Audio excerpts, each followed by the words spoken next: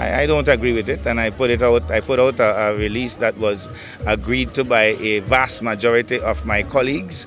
In fact, I can almost say unanimity, except for the party leader. Almost all of us are against it. I am certainly against it. I don't know how you would look at it in terms of, you know, us being scared or what, but this is uncharted territory. I'm not into much psychology, but I don't know the psychology of a terrorist, and I don't know if we know enough about the psychology of a terrorist to be able to declare somebody to be de-radicalized.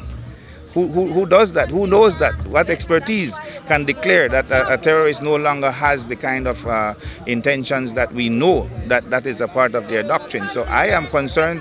I'm concerned about that, and I'm also concerned about the U.S. And them not wanting to they wanting us to take the risk and not them.